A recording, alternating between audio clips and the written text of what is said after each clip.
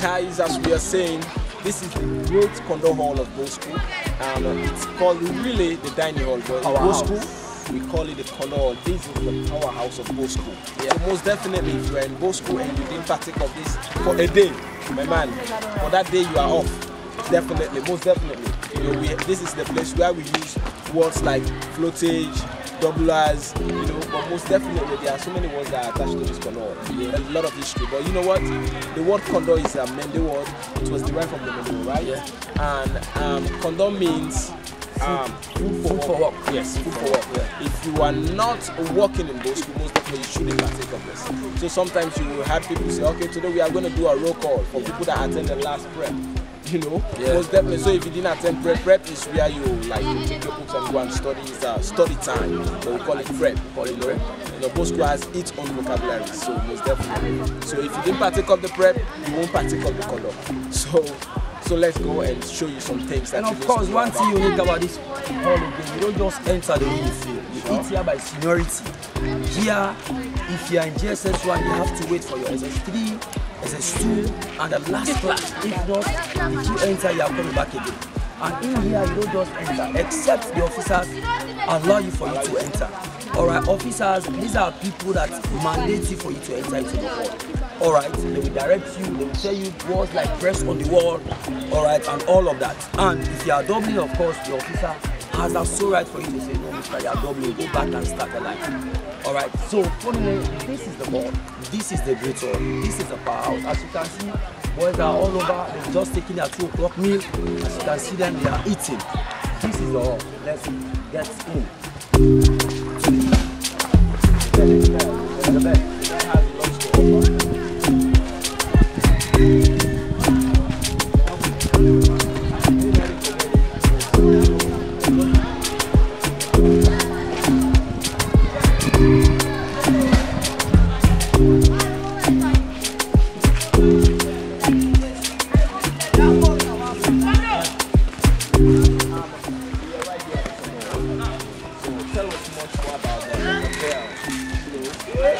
Wonderful bell. This is a bell. Alright. Initially, this bell has been changed. Okay.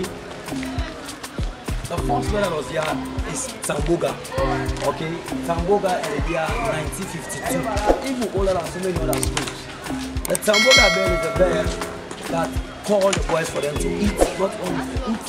For emergency, we will call when we have important information for us to share to the boys. This is our communication power here. Of course, we have up school and we have down school. For the down school, this is our communication channel. We are in everybody. If we want to talk to boys, we just ring the bell and everybody will say it. Let me tell you one thing unique about both school, about this bell. Even when you are outside, if this bell is gone, trust me, my brother, your heart will beat and you know that exactly the same thing is going on. Alright, if you are outside, you know exactly that yes, it's time now for the condor bell. This is a bell, you cannot change it. And this bell is where the heart of most people is at. Because if you miss this bell at around 2 o'clock, you are going to wait for you to wait for the 5 o'clock. And of course, you just get in, majority of those boys will just miss the 2 o'clock meal because they miss the sound of this bell. Now they are hanging all around the place for them to wait for the 5 o'clock. So if this bell is not gone, my brother, you're not coming in. This is the Tamboga bell, we call it Great Bell.